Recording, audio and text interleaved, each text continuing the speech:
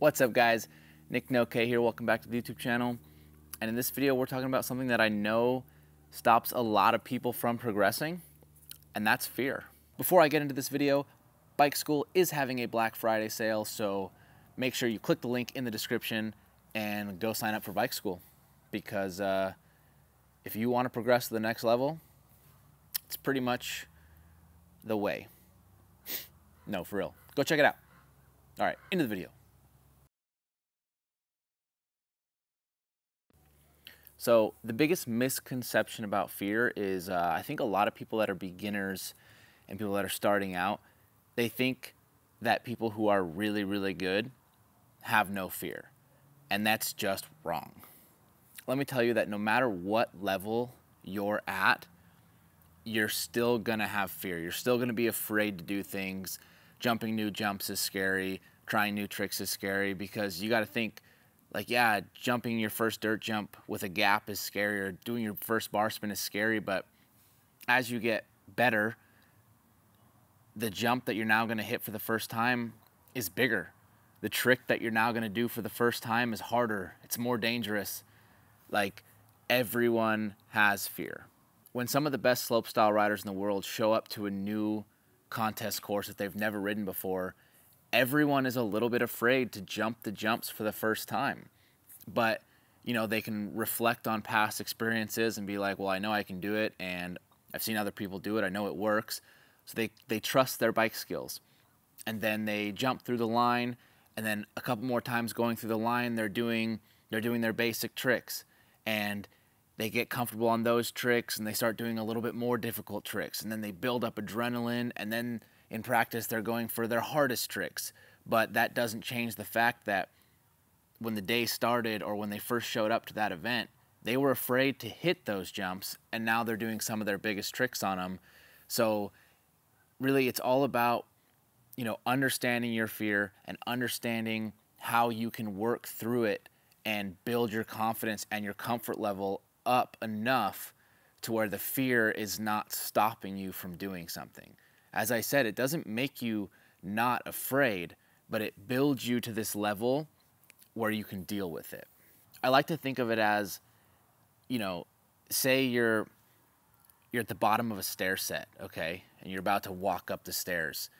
And at the very bottom is like, you know, I'm very afraid. I've got nothing to go off of right now. I'm afraid. And the top is like, you're done. You've done whatever was scary and you finished. You were successful. And, you know, sometimes that stair set is only 5 steps tall, and sometimes it's 20 steps tall. But you gotta just go one step at a time. And to me, I like to think of it as like every step is getting you more comfortable. And the closer you get to the top step, the further you are from the bottom step. Let's say we're at the bottom of the stair set, and our top step is a new trick. Let's say it's a cork 720. Like, I want to do a cork 720 in a session today, and I want to land it to the resi. So I'm at the bottom step right now. I haven't even put my foot on it. And I'm like, okay, I'm really afraid to do a cork 7, but obviously let's not just get right into the cork 7, so let's just ride around a little bit.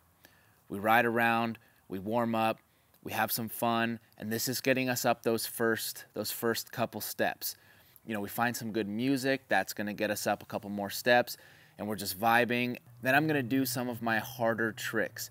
I'm gonna move up a few more steps. I'm kind of building this adrenaline, building it. And you know, once I get ready to do a cork 7, it's like, okay, I've done it in the airbag, that's a couple more steps.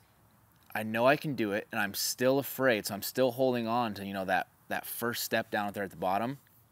But once I try it one time, boom, that's like 2 more steps. And then I get up and I'm like, okay, I was really close. I just need to make small adjustments, and that wasn't that bad when I crashed, so I'm not as afraid anymore. So now that bottom step is almost like not even in my mind anymore, because I'm not as afraid since I already tried it. And then when I land it, boom, I'm at the top step. So you can see, like, there's a lot of things that kind of have to be done in order to manage the fear that I maybe had at the beginning of that session.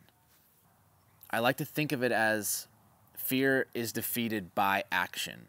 And action doesn't always mean just immediately being like, hey, I'm afraid of Cork 720, I'm just gonna do it right now. No, sometimes you gotta build up to it. And sometimes the action that you need to do is move on.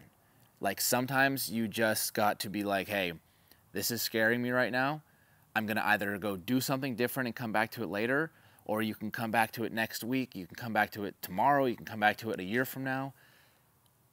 Sometimes something that seems really scary right now might not seem as scary the next time you give it thought, because your experience and your comfort level will be different at that point.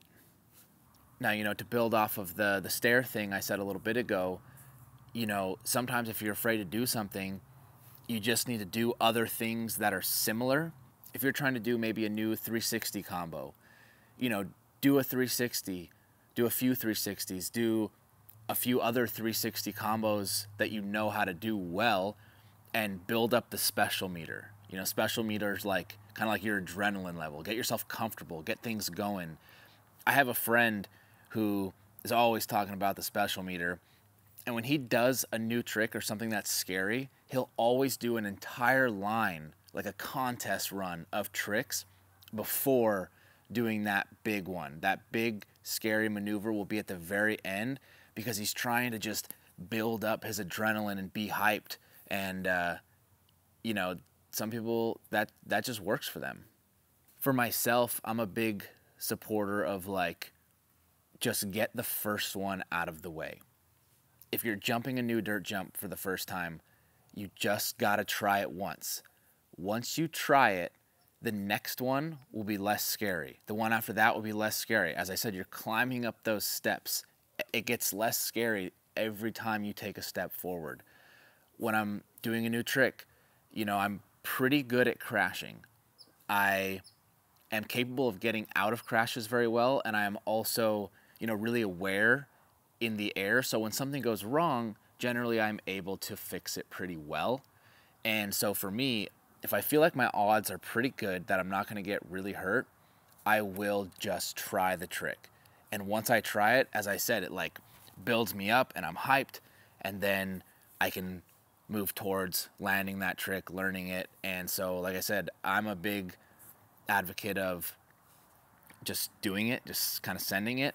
But as I said, defeating fear with action doesn't have to mean just doing it. As I said, you can do similar things. You can build up that special meter. You can, just actually move on. That's an action. Moving on and trying not to think about it until the next time, that's an action. There's a lot of actions you can do to manage your fear.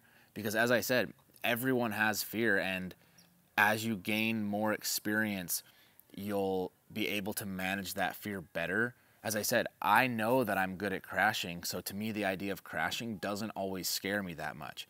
Someone who may not be as good at crashing or has a track record of getting really hurt every time they crash, then they're probably not going to want to go the route that I go and risk crashing a few times on something that's probably unnecessary to crash on.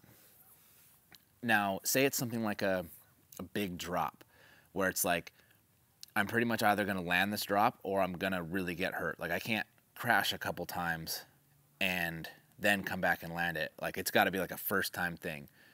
That's scary. It scares the crap out of me.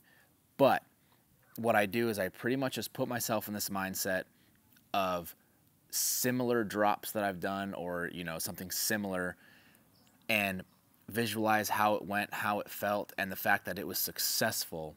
And once you can do that, you can kind of visualize yourself on the new feature, the new drop, and be like, okay, it's gonna feel somewhat like this, and I did that no problem. And you just start trusting in your skills, and you start pounding on the bars, you clap your hands together, you take a couple deep breaths, and then you just yell dropping. And something about that, once you are confident that you're gonna do it, as soon as you yell dropping and you go, all that fear is gone, because you're in this mindset of just it's happening and nothing is going to stop me from doing this right now. if you're a beginner and just starting out, fear is going to get at you. You're going to need to build up these experiences and learn how you're able to manage your fear. But my biggest tip is, when you're first starting out, don't let fear get to your head. Don't dwell on it. If something scares you and you're not comfortable doing it, just don't. If you're afraid to throw your first bar spin, either do it or don't. Don't be mean to yourself. Don't be hard on yourself that you're not throwing it, even if your friend is throwing it. Either do it or don't. If you just do it, each one after that will be more simple. Or just don't do it. Come back to it another day. Come back to it later. Again, just take some action. Learn something else. Do something else. It doesn't matter, but the more you just get used to just doing, the less the fear is going to bother you. So, again, a new jump, do it or don't. Dropping into a big quarter for the first time, do it or don't. And if you don't, as I said, don't dwell on it. You'll just learn that over time. You find out what gets you motivated, what builds your confidence, what gets you more comfortable. Because as I said, the whole thing is that when we're scared, we're at the bottom, and we're just trying to do actions that get us to the top step.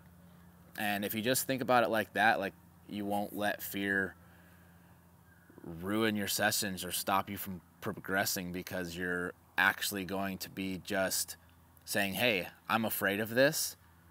Let's either fix that and conquer it, or let's find a way around. Let's find a way around. Let's build our skills. Let's build our experiences, and let's overcome the fear. So this is kind of a rant, but I hope you liked the video, and we'll see you next time. See ya. It's happening kind of mindset, and there's nothing in your head that's going to stop it from happening. So yeah. I kind of didn't know where I was going with that one.